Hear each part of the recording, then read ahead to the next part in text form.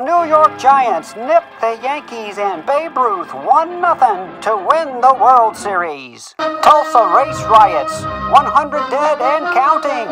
Adolf Hitler, voted as Chancellor of the German Nazi Party. Albert Einstein wins the Nobel Prize. Franklin Delano Roosevelt is diagnosed with polio. And in local news, the first and only accredited high school is opened in rural Milton County, Georgia. 100 years. A lot can happen in 100 years. Wars, inaugurations, discoveries, graduations, marriages, children, and all that make life such a grand journey. The generations of people who have graced the hallways of Milton High School have experienced all those things and much more. Through it all, they knew their high school as more than just a building. It was their other home. While the days of school have hastened by, the strong feelings and vivid memories will always be there. A smile, hug, or tear trapped in time.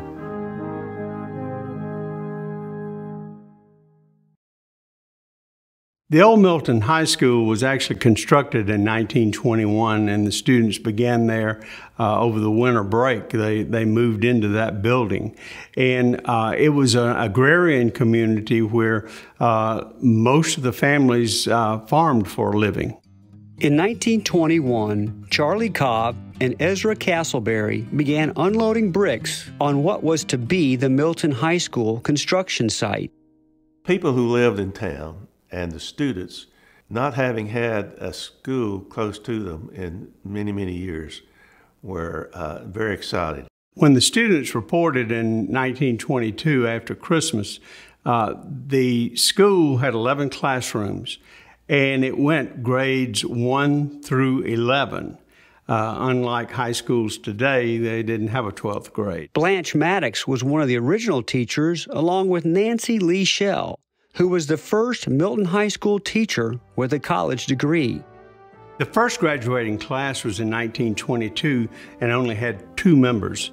There were 2 females, Clyde Andrews and Kate Walker, and Clyde was a girl. That was a girl's name in those days. Kate Walker's diploma, which was signed by W.T. Harrison, who was the first principal and superintendent, shows us that the name of the school at that time was Milton County High School.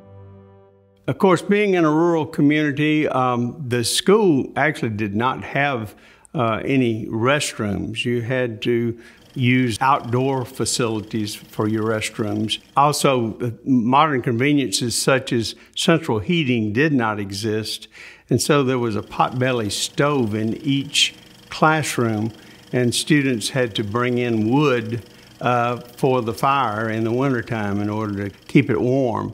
As far as the summertime is concerned, it was you just were hot.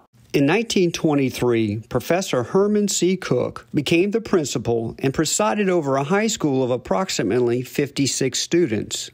The graduating class of 1923 included Darrell Elizabeth Manning. For historical perspective, Miss Manning was born in April 1906, only 25 months after the first Wright brothers' flight. In 1924, the graduating class had grown to 5 students. Not common in that era, the boys actually outnumbered the girls. From left to right, we see Ruel Burgess, Sybil Spence, class teacher Miss Wade, Frank Manning, Elizabeth Norman, and Sim Manning. By 1927, the graduating class had increased in size to 20 students, with 4 times as many girls as boys. One of those young ladies was Florence Gertrude Wood. The boys particularly worked in the fields with their fathers, and as a result, the school had more females than males when they first began. The 1931 class continued this trend with twice as many females as males. We found a lot of information about the FFA, the Future Farmers of America, and that was a big program at Milton. And one of the kind of highlights, I think, of the FFA was in the 30s. The FFA club, led by their teacher, Mr. Elkins, Pierce Elkins, built, with help from the community, a log cabin that stayed on the campus for a long time. I helped build a log cabin. We started in 34 and finished it in 1935. I guess there's about 40 or 50 members of FFA. Of course, they all wasn't there at the same time. But we all had a good time working. We cut the logs. A lot of those logs came from down around North Point Mall, and some were cut off of the school property. School, all in front of the school was in pines. Brought them in there on a two-horse wagon.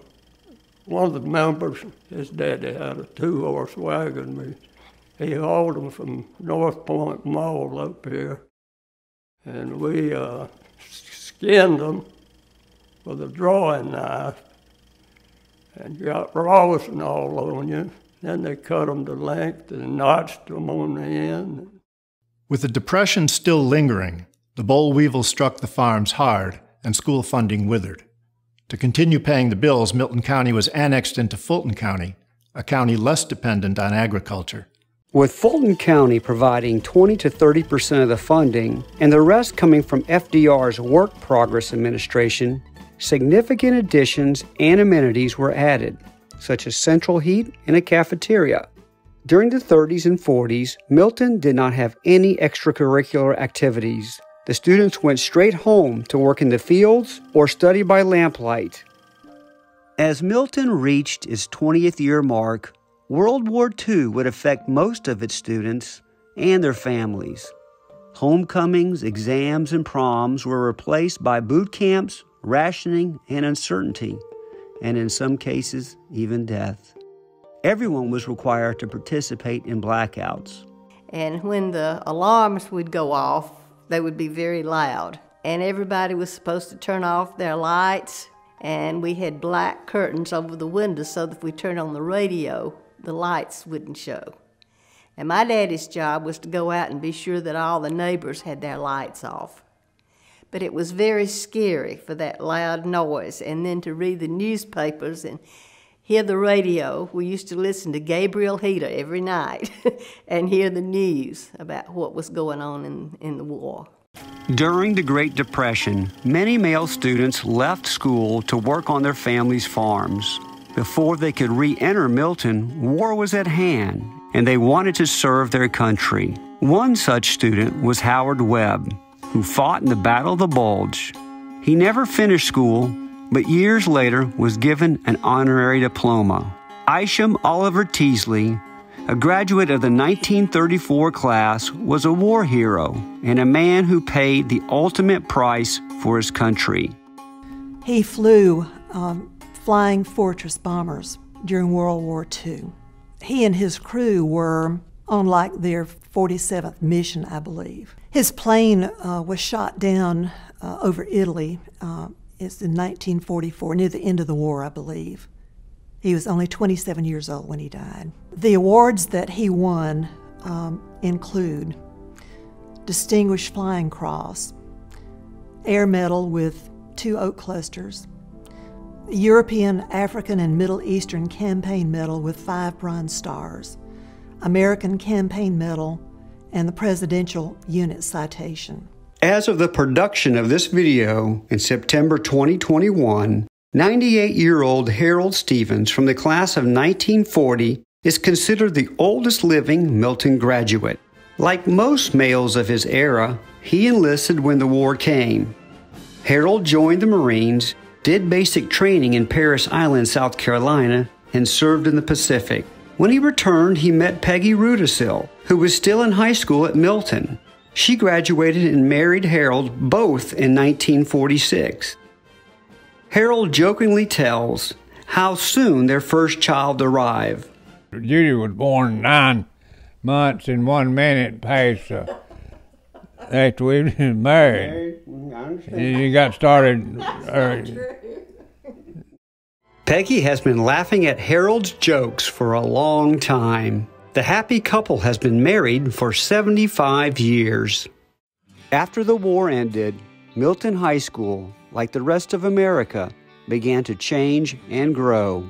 But the log cabin continued to play a role in the students' lives. All of our social activities, we used the log cabin at that time. I can remember our first dance was in the log cabin. We didn't have very many boys, and so I think we were all the girls worked them to death, trying to get at least one dance in with each one of them. I was in the first class of the 12th graders at Milton High School. Another graduate that year was Mary Sue Nix, a person who would go on to work at Milton for many years. I started Milton High School in '46. I graduated in 1951. I was the first graduating class of 12th grade. I guess I worked for about 5 principals. But Mr. Hansard, Mr. Victor Hansard, was my favorite, always. During Mr. Hansard's tenure at Milton High School, we did become the Eagles. He started the band program, the athletic program. We did become an all-round school. The students loved Mr. Hansard because there was no program before that. And as far as we know, Vic Hansard picked the mascot name, the Eagles, and the colors, red, white, and blue. In 1949, we moved to Alpharetta because that was the first job my father was offered by Principal Vic Hansard at the time, to be the first football coach and athletic director at Milton High School. So we moved here when I was 4 years old. And again, my father was the first athletic director and football coach and girls basketball coach and baseball coach at the time. The only gym that we had, though, was Eagle Village. And that was where, right behind Old City Hall, is where they played basketball. And I remember it was real short, so you could come across the half-court line and shoot the ball just like at the foul line in gyms today. But the first gym was built at the old Milton High School in 1954. Within 3 years of his arrival, Gus Letchis led the 1952 Milton Eagles to the state football championship game. My father, Gus, never cussed. He would say, you know, my grabs, something like that, but he never cussed like a lot of these football coaches do now. With a lot on his plate as athletic director for all sports, Coach Letchis asked his assistant football coach, Ralph Wilson, to be the head baseball coach. Coach Wilson, with the help of pitching and slugging star Gene Estes, won the baseball state championship in 1955. Gene was considered the best Milton athlete of the 1950s. He was a dominant running back, and upon graduation was offered a full football scholarship to the University of Georgia.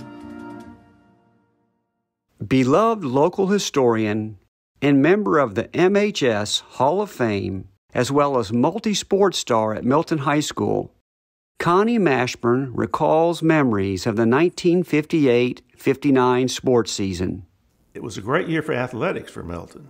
We were in a region with 8 other teams, and that year we won 3 regional championships out of the 4 that we participated in. Some of the most fun I had was playing basketball because we had a really good team, and we had a guy named John Nesbitt who was a fantastic shooter.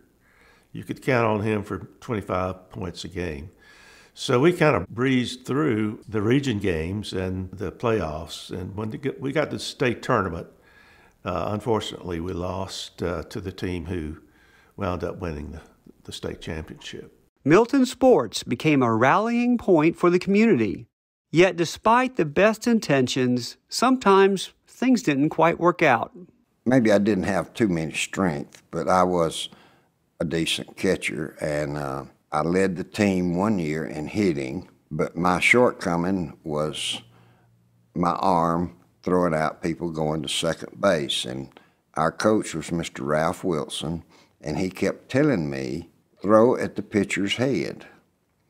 So one day a boy took off from first, and John DeVore was on the mound, and he whirled around to look, and I nailed him right in the back of the head, so Mr. Ralph Wilson never told me that again.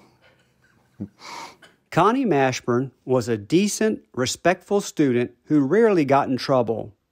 But my best friend and I decided that we would skip PE class, and we would go to a stairway that led down to the basement, and we could sit on some of the steps and look out to the field where our classmates were participating in PE. Somehow, somebody saw us, and we were smoking, and we never smoked. We weren't smokers, but we said, well, okay, we got a class, let's do something else crazy. So the coach caught us. We knew he was going to call us in, and we'd have some kind of punishment. And the paddle was big. We had had it before. It was Coach Ralph Wilson who would administer the punishment. So we got a bright idea. We decided that we put on sliding pads, turn them around so that they would cover our buttocks. I decided to put on 2 pair. So we went up to Mr. Wilson's office, and sure enough, he got the paddle out. And so he hit my buddy, John Doris, really, really hard, but it sounded funny. It sounded it was like a thud. So he said, all right, Doris, I know what you got there, but take it off. So Johnny pulled off his sliding pads and got hit even harder, and this time with no padding. So it was my time, and I leaned over, and Mr. Wilson swung the paddle and thud again. So he said, all right, Mashburn, I know what you're doing, so take those pads off. And I did. I took off 1 pair. I left 1 pair on. And for some reason, when he paddled me with just 1 pair of pads on, it didn't make an odd noise. So I got through that spanking with very little pain. Homecoming was always a big to-do. It was the night. Festivities were always on the field. The court was escorted on by the football players, and there was always the dance afterwards. Dances were always fun. We had sock hops, and then we had the formal dances. Proms were a little different than they are now. It was actually held at the school, in the gymnasium. We would lock down the gymnasium for several weeks beforehand so that the junior class could go in and secretly decorate. One year at a formal or semi-formal dance in the auditorium, they actually had a twist, which came in about my junior year in high school. And they did a endurance test as far as the twist goes. And I actually won the dance that night for doing the twist for 55 minutes without stopping. But the music that was playing went from Elvis and Frankie Avalon and Fabian, that era, until when I was coming out of high school was the start of the Beatles era. So you had the stroll, you had the pony, then you went into slower, fast dances that came with the Beatles. Being a high school teacher or coach can often be a thankless job with long hours and low pay. But when students remember for the rest of their lives the positive impact you made, in a sense, you become immortalized. I remember our basketball coach, Carol Beavers, very well. Of all the things that I admire about him was the fact that he cared about the boys' playing skills, but he cared more about what their future. And he wanted to point them in the right direction. And he had a big influence on me, and I think a lot of the kids that played for him. Great coach, great guy, He was in the Korean War, 51 as a second lieutenant. You can imagine how that went. He went on and became principal at Milton, and later on he was assistant superintendent of Fulton County Schools. He was in charge of all the school buildings.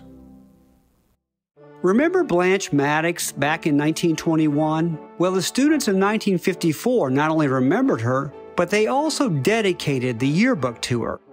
She started the music club in 1926, which was the very first club at the school. Among other subjects, she inspired students in piano and chorus for well over 40 years. In the late 60s and early 70s, a new generation walked the halls of Milton High School. War abroad and unrest at home dominated the news. While heroes were fighting overseas, new heroes taught students at Milton. The performing arts at Milton in the 70s was fantastic. We had the chorus and the band. I was in both of those. And we had the drama club. We didn't have drama classes like we do now, but they were just amazing classes, especially Leon Cole, my band director. He was my favorite teacher of all time. My husband became band director at Milton High School in 1967. He taught in 4 elementary schools during the mornings, and so he was at Milton just 2 periods a day. But he had the marching band, and at that time they didn't do just one show. They did 5 shows with different music, different march routines, but they were constantly working. So he was a full-time. He worked a lot of hours on that at home too. Leon cared about people. He found the kid in the school that needed help the most, and he sought them out, went to Gus Letchis, the principal, and said, who needs my help the most? And then he would get them into the band or drum corps or whatever it was, and they would have something to do, and he would just basically give them a purpose in high school, get them out of a problem situation at home or something like that. And he did things like that way after he retired. Remained friends. I remained friends with him for the rest of his life. One such student who needed help was Donald Kell, who through circumstances beyond his control became homeless. As a vulnerable young teen, he would sleep in the press box or on top of the school, next to a heat vent.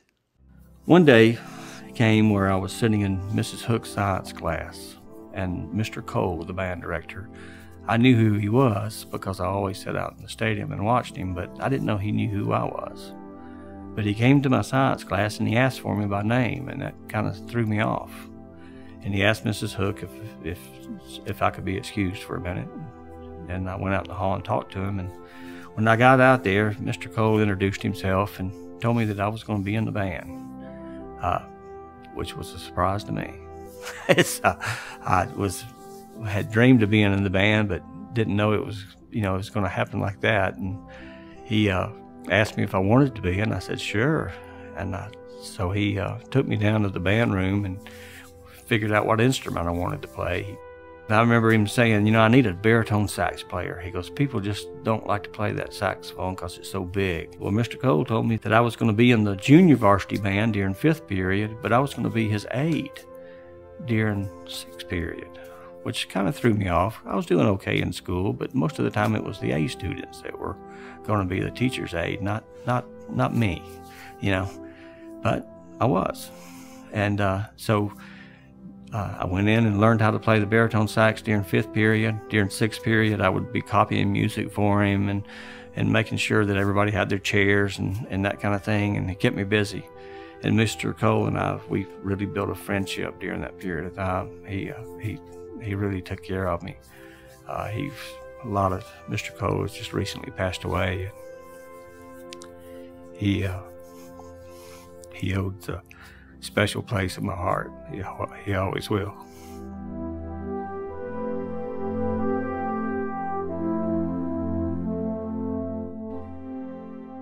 I think I noticed that children were different when they came out than when they came in the drama department. Greg Poulos was the director. He had a huge personality, I mean, just huge. And he would know that kids needed to feel better about themselves, so he would make roles for kids. Whether he'd write something new into the script just so they'd have a walk-on, and their moms and their grandmas would come. When I was with Greg Poulos, we did many plays, but the ones that are so memorable to me, they involved hundreds of students. Just as I had mentioned, he would find a place for people.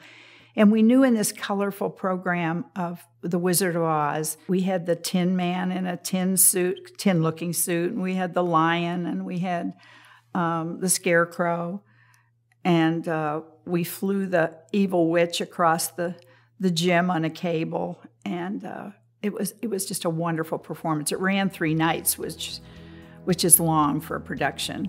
We ran Grease 2 different times in the history of the school. Ross Friedman is one of the teachers that comes to mind that students really loved, and a part of the reason for it was he referred to all of his students as scholars. Ross Friedman had the unique ability to make studying Shakespearean literature fun, no matter what level they were. By calling all his students scholars, he created an atmosphere in which each student took pride in pursuing excellence. The plays we read, whether it was Hamlet or King Lear or Othello, we took parts. People wore, I had costumes all over the room. People would bring in old prom dresses and cloaks and hats and swords, and everybody got a chance to get up and do something and that they didn't know they could do before, and we had a good time. The students seemed to really enjoy the school. The teachers enjoyed being there. And when I became a principal at Milton, I decided that was what I needed to do, was to be a principal that made the school or had a school where everyone that came through the door in the morning were happy to be there. Students, teachers, cafeteria workers, everyone seemed to enjoy working there. Milton was always an integral part of the community, and a good example of that is the fact that several of the Milton graduates went on to be mayor of Alpharetta. The first example of this was Sim Manning. Remember Sim from the class of 1924? Also, George Willis Sr. from the class of 1938, Jimmy Phillips from the class of 1967, and Arthur Letchis is one that comes to mind, and also Chuck Martin. And I taught Chuck. Chuck played football, but he was also very active in politics and still is today. Charles E. Chuck Martin Jr. is a 1979 graduate of Milton High School. While a student at Milton, he was involved all 4 years in student government, serving as student council co-president his senior year, and was also a member of both the Beta Club and the National Honor Society. He was a 4-year letterman in baseball, a 3-year letterman in football, and a 2-year letterman in wrestling. He was also a member of the 1978 Milton High School Wrestling State Championship team. Representative Martin was inducted into our Milton High School Hall of Fame in 2016. The class of 2021, Milton's 100th graduating class, is proud to welcome back a member of our Milton High School family to the Milton High School 100th commencement exercises, Representative Chuck Martin. A little about Milton.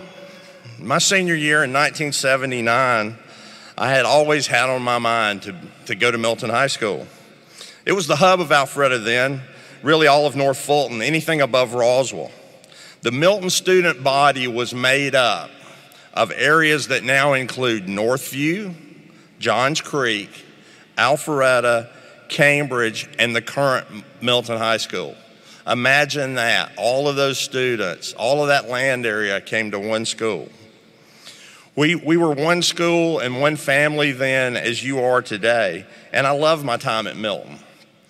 So Milton was a different place, but as I walked in here tonight, I feel the same thing from you all that I felt 42 years ago when I sat where you're sitting. You know, when Milton moved into the new building over in what is now Milton City, right? I wrote in the football program a letter. In part, Milton is more than just a building. It's a tradition, and it grows stronger every year with every student and every new class. Nancy Strada was a wonderful attendance office. She was so tough, but she loved those children. She kept track of them. They didn't divert too much from good behavior when she was around because the consequences would be there. She was just great at her job. For 15 years, Nancy was a tough but respected gatekeeper at Milton High School. Yet she was loved because the students knew she cared. She was also famous for attending countless different Milton sporting events. Well, the softball team and the soccer were by far my favorite teams. And the girls' softball was just always very welcoming, and the players, even the parents, would thank me for coming to their events.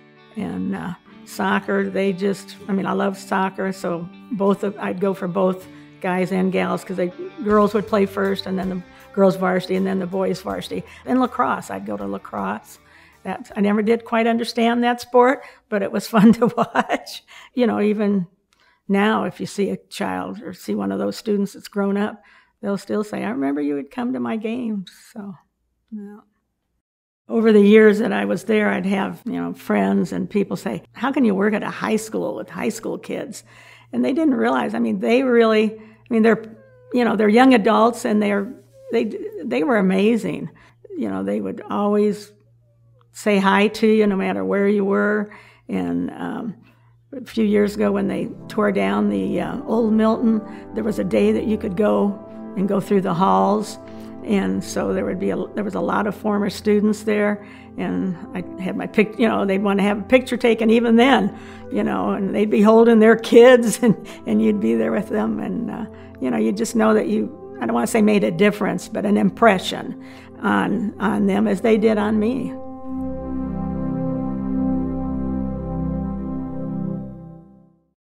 Former Chicago Cubs second baseman and Milton High graduate, as well as Milton Hall of Fame member, Bobby Scales is the epitome of determination and resilience.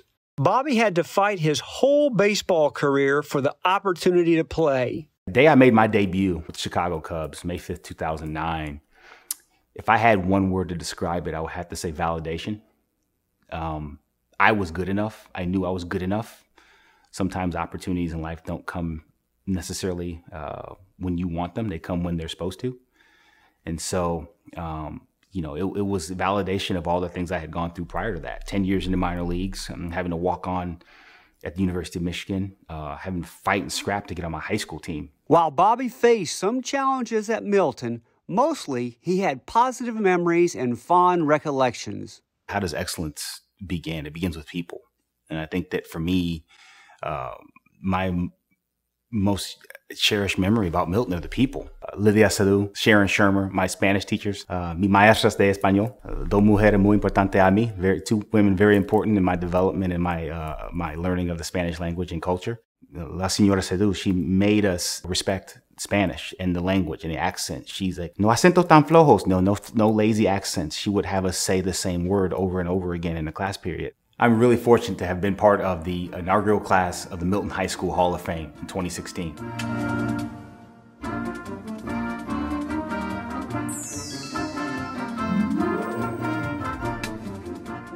Other notable alumni not previously mentioned are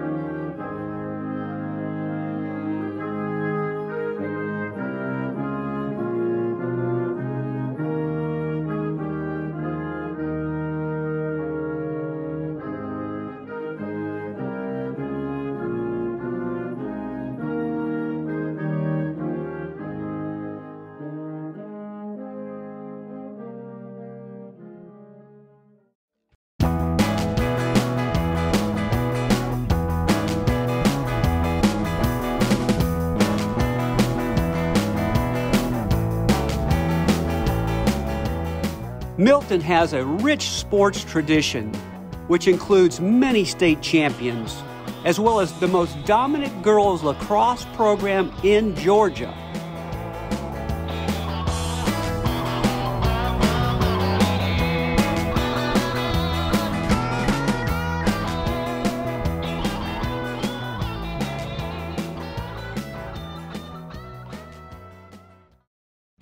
At the end of our first 100 years, students everywhere were confronted with an unseen enemy that stole days away from school.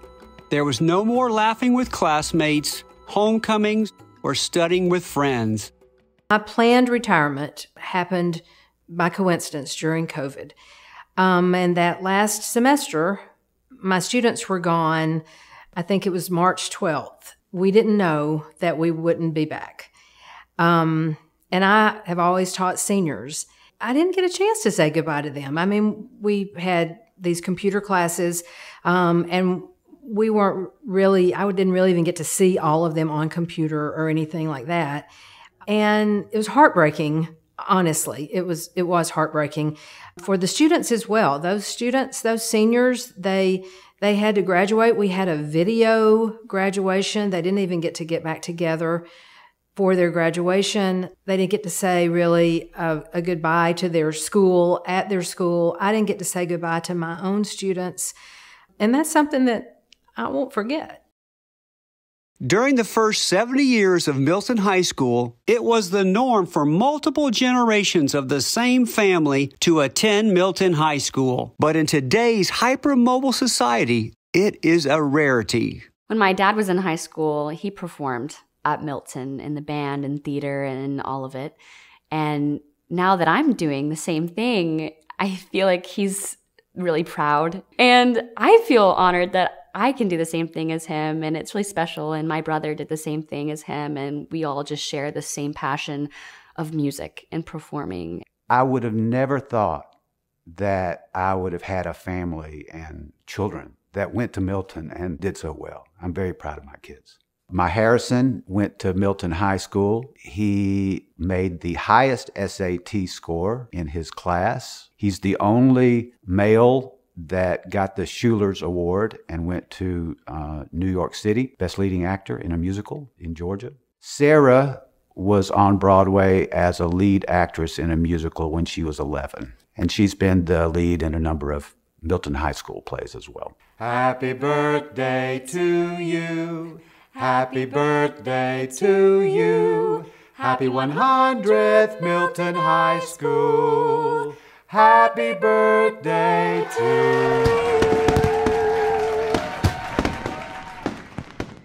you. It was a happy existence. I fell into it. I didn't plan to be a teacher.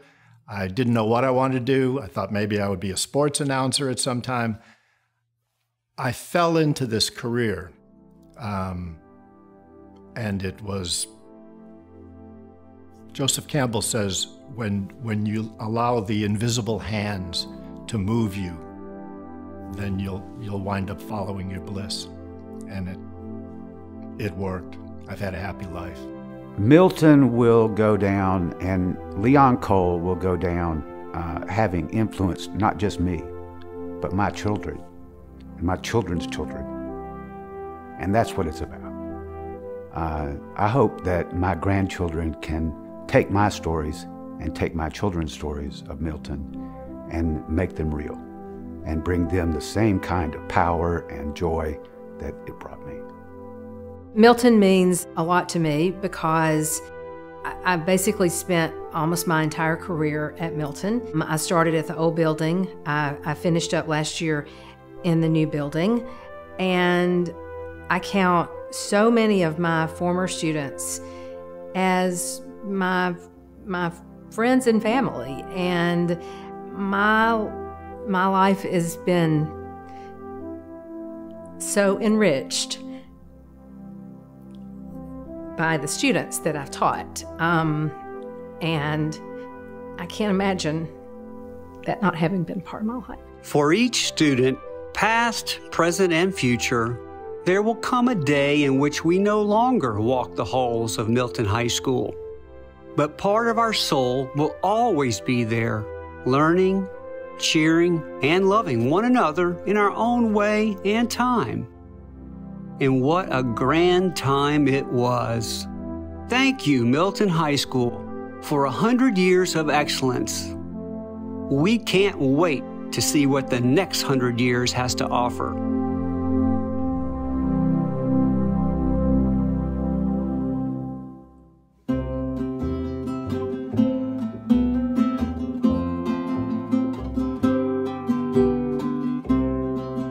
I know it's getting late. I know I've waited far too long. Perhaps the time is drawing near. I'll be gone. We can't